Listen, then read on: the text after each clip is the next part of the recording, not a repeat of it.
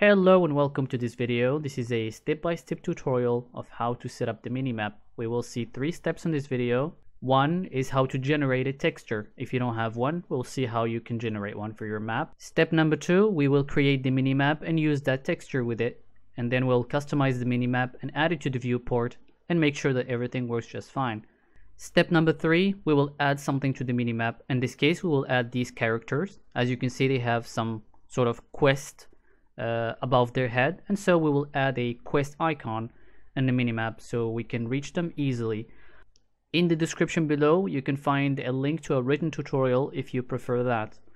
First thing you want to do is make sure you add the minimap files to your project.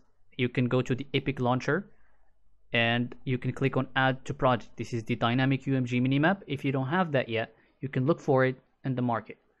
So Dynamic UMG minimap, if we click on add to project, it's going to ask you what project you want to add it to. In our case, it's already there. So after you add it to your project, you should have a folder called Centaurus Minimap. Step number 1, we want to generate a texture of our map.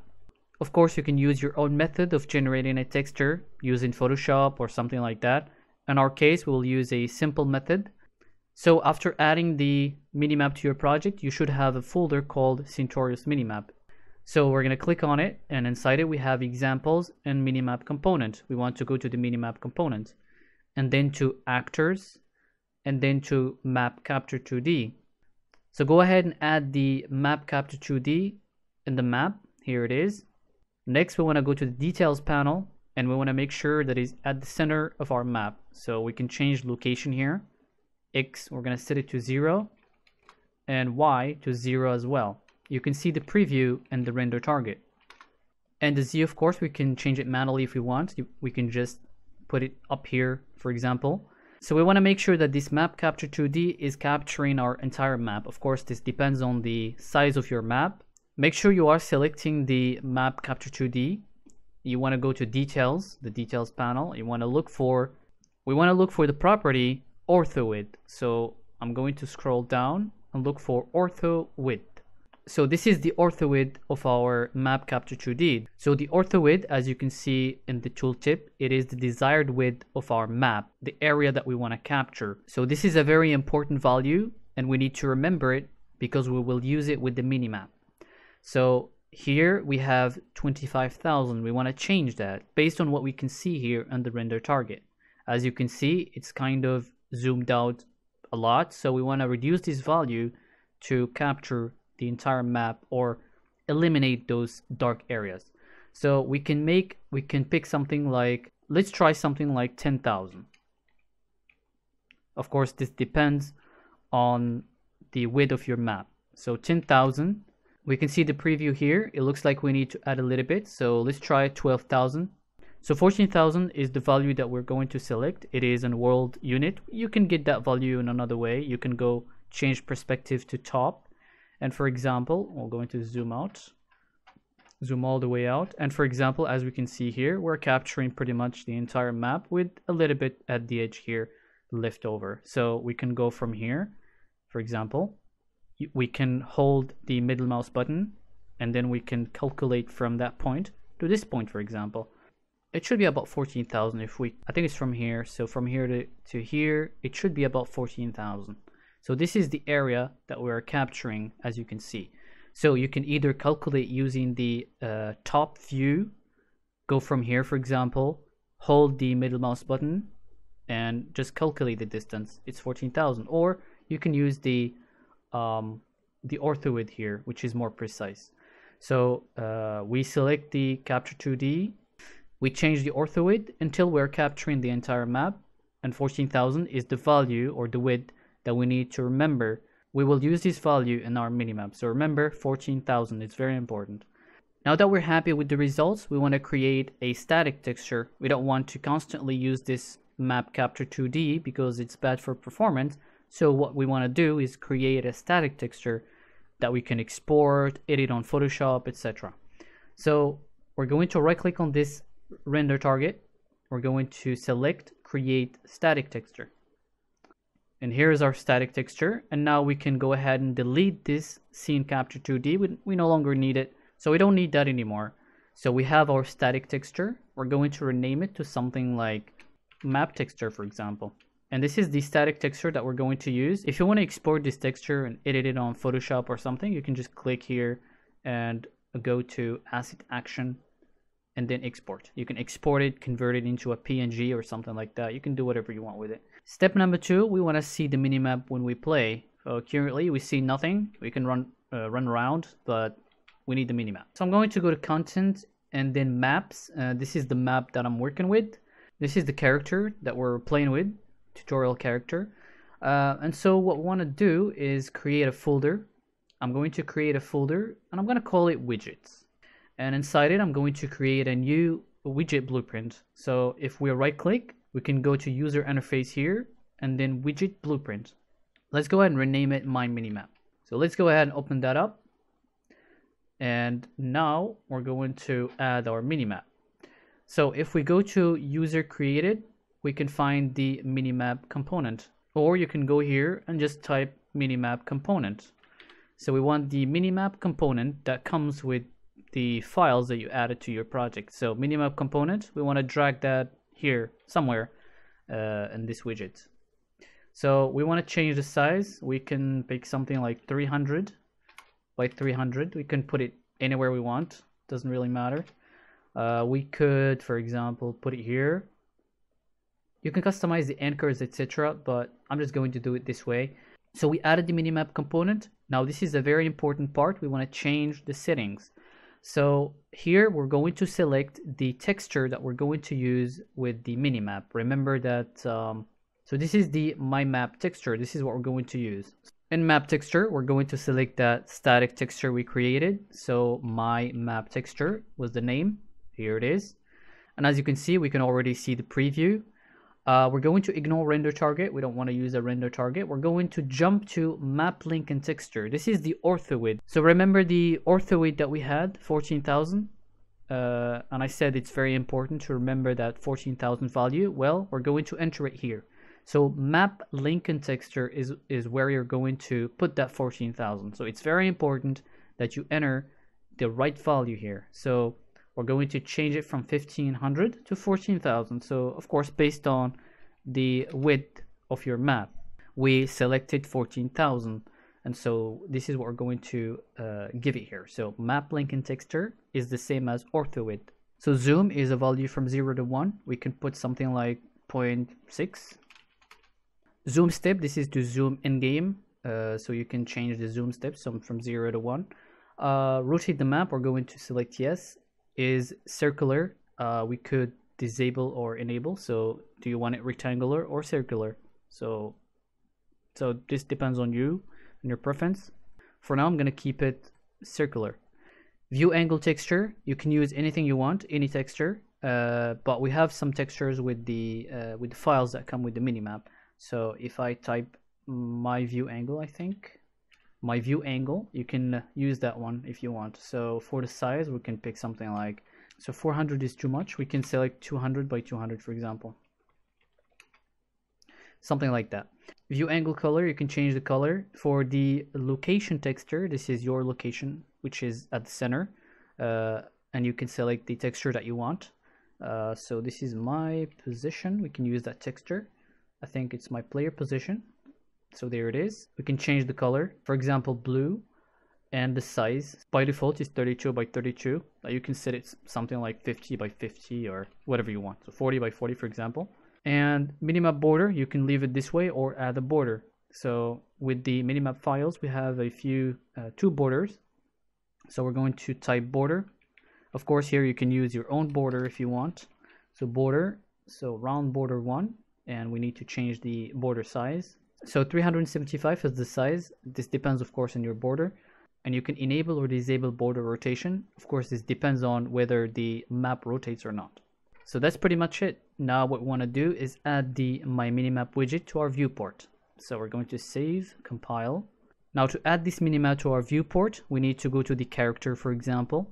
I'm going to use the character that I'm using with this map to add the minimap. So I'm going to double click. So open that character and I'm going to go to the event begin play. So event begin play, for example, and at the begin play, we want to create that widget. And so we can right click and then look for create widget. So create widget. And so what widget we want to create? The my minimap right here, which has the minimap component. So we want to select my minimap.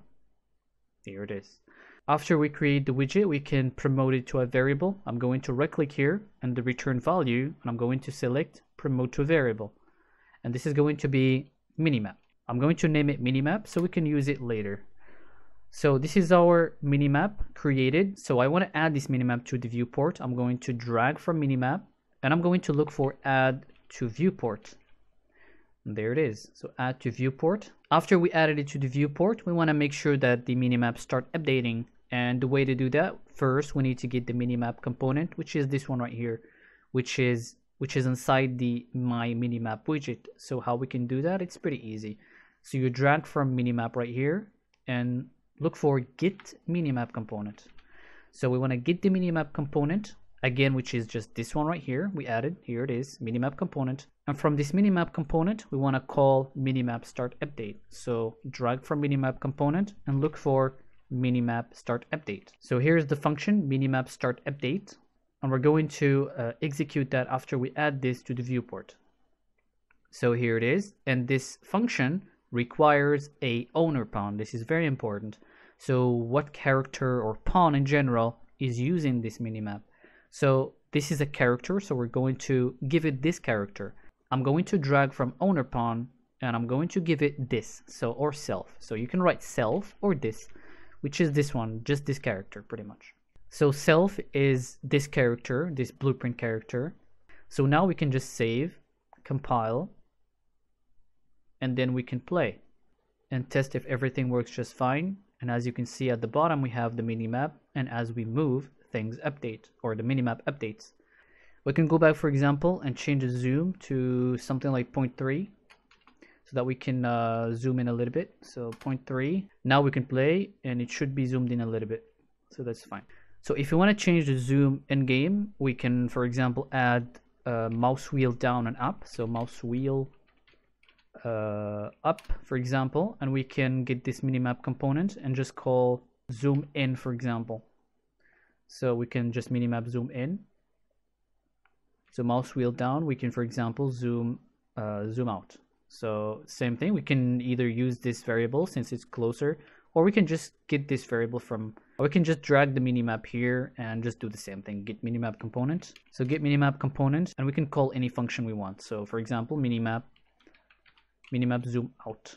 And now if we play, we can use the mouse wheel up and down to zoom in and out.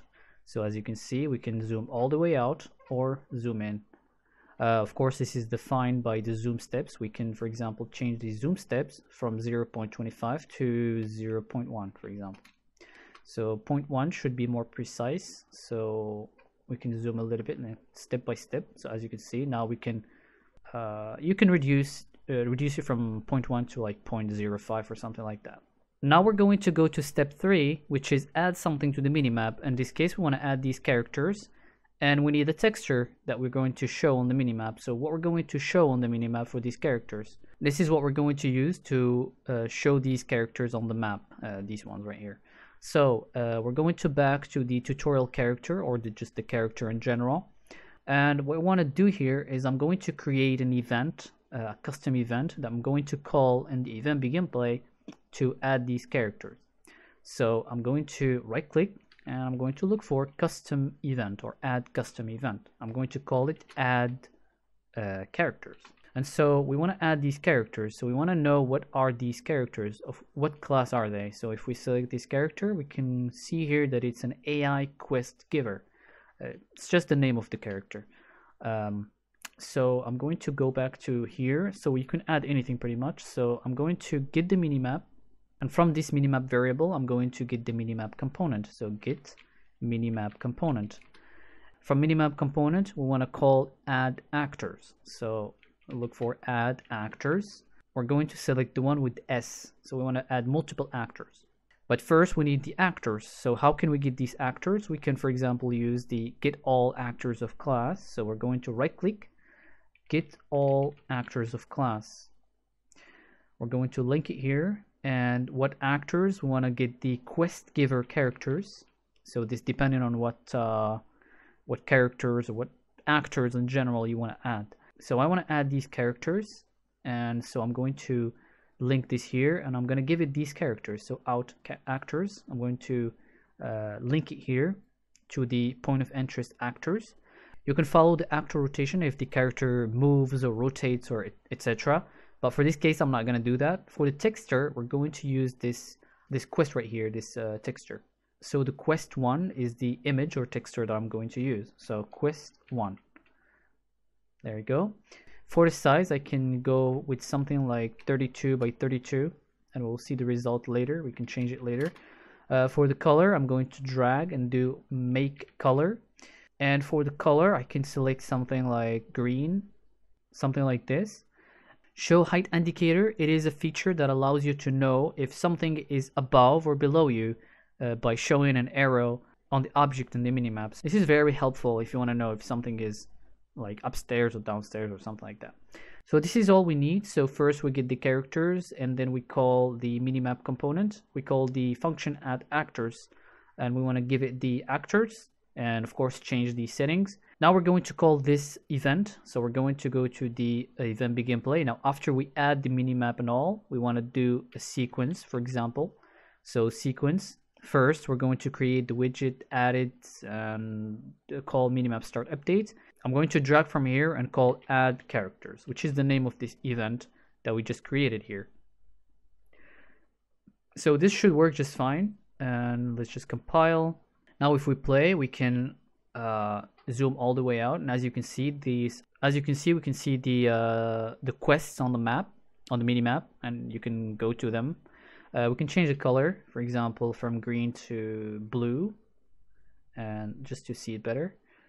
And now we can play and just zoom out, and you can see the quests on the minimap. Now, of course, if we zoom all the way in, we can't see them because we need to get closer. And so, if you want these quests to always appear on the minimap, you need to make them persistent.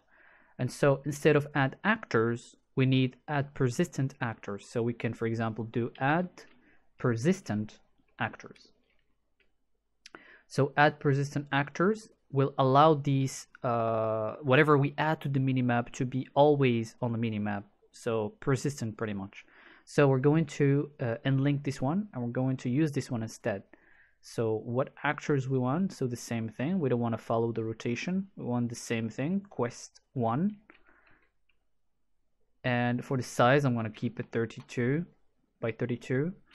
For the color, we can select whatever we want. So make slate color, and we can select orange, for example. Out of minimap texture, this is when it's off minimap, we want to change it to something else. So, and here we can use this one, or you can use pretty much anything you want. So I'm going to use either this one or this one. So let's just go ahead and use this one. So the name is out of map indicator 2. So that's what we're going to use as out of minimap or off minimap. So out of minimap texture, we're going to use that out of minimap indicator. So out of minimap indicator 2, and that's what we're going to use. Now let's go ahead and play, and I'm going to zoom in a little bit. And as you can see, because they're persistent, they always appear on the minimap. So as you can see that that guy is right there.